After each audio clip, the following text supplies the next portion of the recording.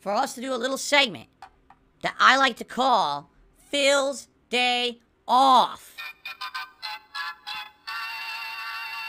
Because, ladies and gentlemen, we got a lot to talk about. Phil's Day Off was a very busy day yesterday.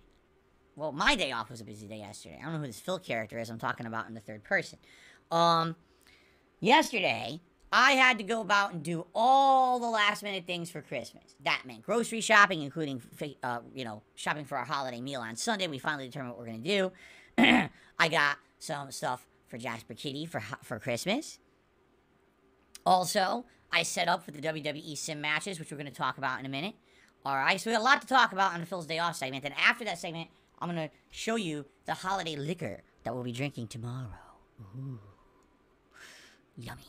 Okay, so yesterday, what was I up to? Well, my wife and I sat down and made our list of what we're going to eat on Christmas Day. And it's completely different. We have never done anything like this before.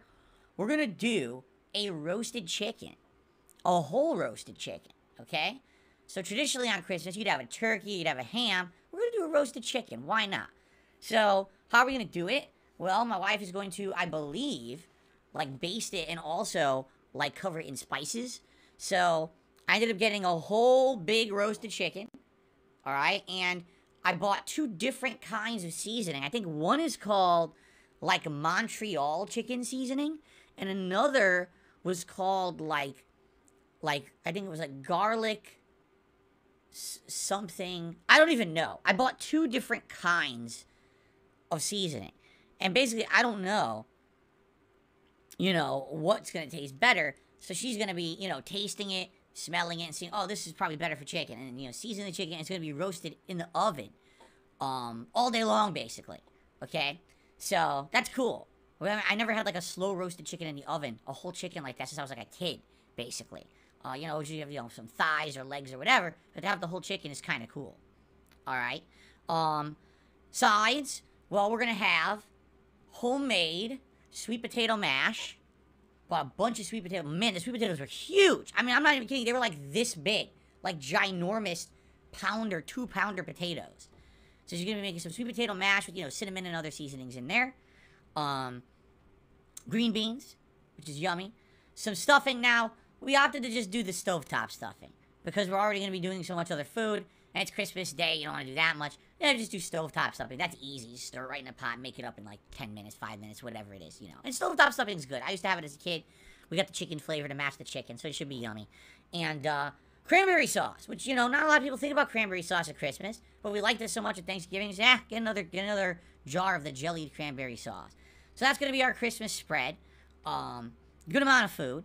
And we're excited, because really the only complex thing there is really the chicken. It has to cook all day, slow roast it in the oven. But outside of that, everything else should be pretty straightforward, and not a big deal. So that's our Christmas feast. And I got all that yesterday. What else? Geez, what else did I do? So went to the pet store, and I was basically looking for Christmas presents for Jasper. I was like, what would Jasper like for Christmas? Now every week we get him these wet treats, which are a combination like broths, stews, sometimes a bisque. And what it is, it's like a puree of seafood. He loves seafood. Sometimes it's like tuna, shrimp, salmon, that kind of stuff. Whitefish, that kind of stuff. We give him one a day. That way he has some liquid in his diet. And other than that, he likes to eat a lot of his dry food, which is a high protein mix that includes a lot of salmon. So we already give him this kind of stuff every day. Like, what would you give him as an extra treat? Sometimes we'll give him, like, a temptation. You ever have those little bite-sized treats? He thinks they're okay, but he's not a high-snacking cat. He's just not. So I was like, well, maybe I should give him some new toys. But the thing is, traditionally, when we buy Jasper toys, they always get lost. Cat toys, typically, when you buy cat toys, they're small. They give you a little ball or a little mouse or whatever. It's really small. The size of a quarter, right? So the cat bats it around for 5 minutes. Next thing you know, it went under a door. It went under the couch. He'll never see it again until we clean the house, which how often are we going to lift the couch and clean the house? Like once every 2 weeks or so? So he doesn't get to, have his toys just zoop, gone immediately. So I'm looking around the pet store and I'm like, I want to get him something that he's going to like, but at the same time, he's not going to lose right away, because I feel bad whenever we give him a new toy and he's gone within minutes, okay? So I ended up actually getting him 2 things. The first thing I got him was another version of a toy he had already had. You know how I say fishing for kitties? I used to have a toy in here with little streamers on it, and I would go like this, and he would jump after it, and I'm fishing for kitties. Basically, I got a new version of that. His old version is completely disintegrated. He ripped every ribbon off of it. He ate the feather off of it. It was like, it's you know, we had to throw it out. So I basically got a new one. So that way we can, you know, play with him with that. But I ended up getting him something. Basically, I was like, I know what he likes. Okay, first of all, he likes catnip. He loves catnip. Okay, it's one of the things that he absolutely adores. We don't give it to him every day, but we like having things, you know, with it, like a toy or something. Number 2, he likes toys that make a crinkle sound. If it goes crunch, he likes that. Okay? Number 3, he likes a toy that's small enough to bat around. If you get him a giant toy, I mean, he'll snuggle it for a little bit and then he'll usually leave it, but he likes something he can, like, bat around and move around. And number 4, and this is probably, I'd say, almost the most important, he likes a toy that has that mesh-like texture to it. You know what I mean? It's made of that fabric that has holes in it, so that way, if he bites it with his teeth, or uses his back feet, he is declawed. We rescued him. He was already declawed when we rescued him.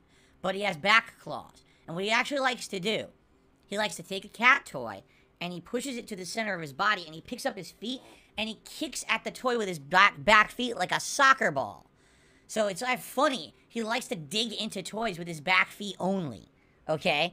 So if it has the mesh, he can feel that mesh texture against his claws, and he really, really likes that. Okay?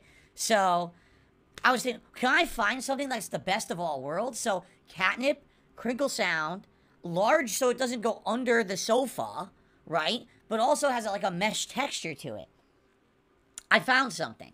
Now, I would show it to you, except we spoiled Jasper and gave it to him yesterday. All right? And Jasper loves the toy we got him. We got him a pickle. It's big. It's like this big, okay? And it's kind of chubby, but it's furry on one side and it has the mesh on the other side. It has a crinkle sound, and he loves it. He is playing with it. He is laying down with it. Last night, he was between us on the couch, and I put it next to him, and he snuggled his new toy on the couch, which was adorable. All right? He liked it so much, I brought it upstairs into the bedroom so he could sleep with it, and he never does anything like that. And he was snuggling his new toy in bed last night as well. So obviously, it was a hit. It's basically like everything he likes in one, which is good. And it's also big enough if he decides to bat it around, it's not going to go under a sofa. It's not going to go under a chair. So there you go. It's actually, it says written on it, I'm kind of a big dill.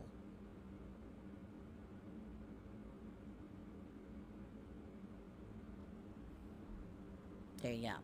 So anyway, he really loves his Christmas toy, all right? And we spoiled him with it. What I'll do is I'll bring out the streamer thing. I'll probably bring that out on Christmas and play with him for a while with that. So he'll still get something on Christmas specific to Christmas. Okay,